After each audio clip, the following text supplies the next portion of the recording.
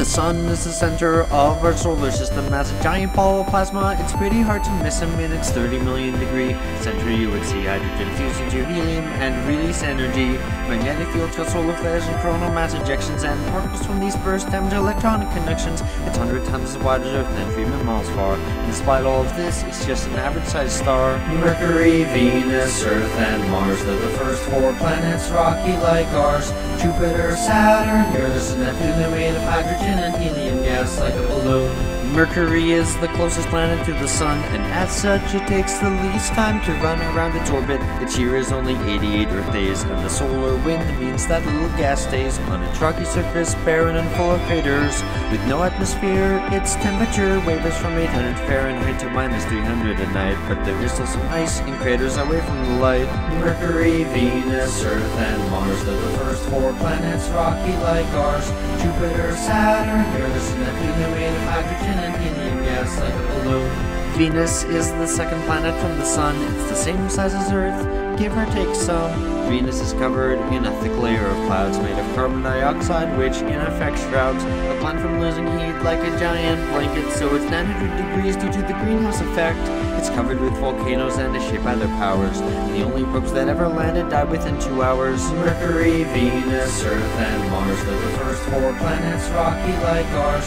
Jupiter, Saturn, Uranus, and Neptune, they're made of hydrogen and helium gas like a balloon. The Earth is the 3rd planet from the sun. I got a feeling you're familiar with this one. It's the only planet known to have had life in its history, though just how life started is still a bit of a mystery. 4 billion years ago, 2 protoplanets collided, and our moon was formed when collision debris united Earth in the Goldilocks zone. Not too hot nor too cold for liquid water to exist and life as we know it to take hold. Mercury, Venus, Earth, and Mars, they're the first 4 planets, rocky like ours. Jupiter, Saturn, Uranus, and Neptune, they're made of hydrogen and helium gas like a balloon.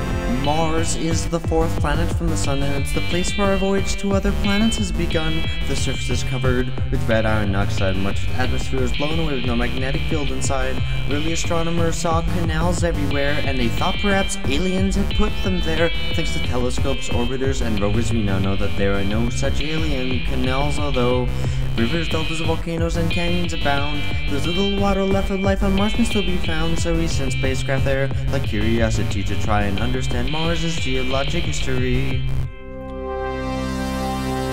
Between the inner planets and outer planets, there are billions of asteroids orbiting in a belt around our star. Sometimes they are knocked out of their stable orbit, and a few might collide with Earth if they don't avoid it. Why the belt? Well, it has to do with Jupiter, you see. It pulls on the belt with its massive gravity, preventing asteroids from forming into another planet. But don't worry, a big one can't hit Earth soon, or can it?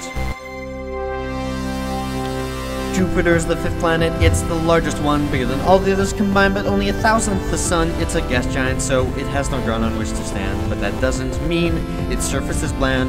The Great Red Spot is a giant cyclone on its surface. It's centuries old and huge, bigger than the Earth is. There are 4 moons that with binoculars you can see. Discovered in 1610 by Galileo Galilei. Io has volcanoes heated by the friction of its tide, and Europa is covered in ice with an ocean inside.